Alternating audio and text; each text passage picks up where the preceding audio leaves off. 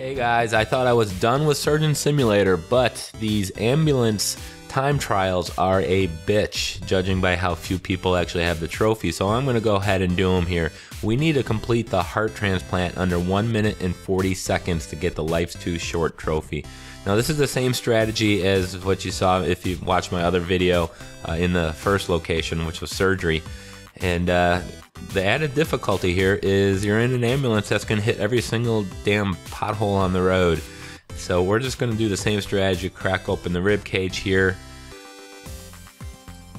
and then we're going to pull out the lung as soon as we can. And I apologize for the loss of in-game music. I don't know what happened to it, so I got a little 8-bit track playing in the background here for you. Alright, but now that that's open, we got to cut out the heart, and we got to cut it out in a hurry here. You're not going to be able to hear the heartbeat in this level, but you can see the heart actual beat in the chest cavity there. So just get the arteries that are attached to it just right above it. The heart is the purple thing. And as you can see, it's a much more difficult to get your control in here just because of the way this thing moves. Some of these time trials are a bitch.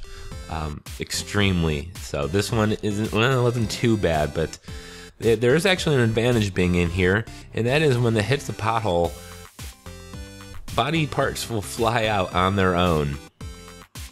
So once they're cut loose, they might actually fly out. So there you go.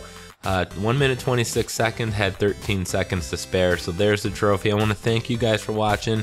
Hit the like button, comment, subscribe, and I'll do all the time trials for the ambulance. Thank you for watching.